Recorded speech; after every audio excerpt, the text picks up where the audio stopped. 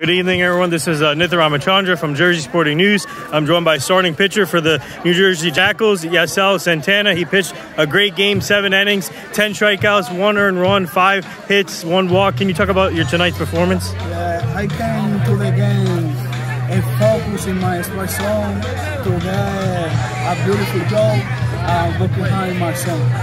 So what led to your success tonight on the mound? Obviously, you had chemistry with your catcher throughout the whole game. So what went through your mind and your success tonight? I told my catcher every inning between inning to get beautiful fly, beautiful slider, move beside to the zone, never throw in the middle.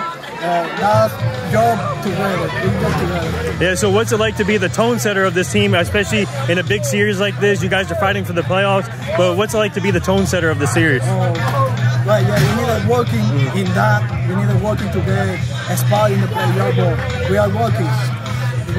Yeah, so what are you most looking forward to? Obviously, winding down the season, obviously as the team continues to grow here. What are you most looking forward to coming up here in the next few games?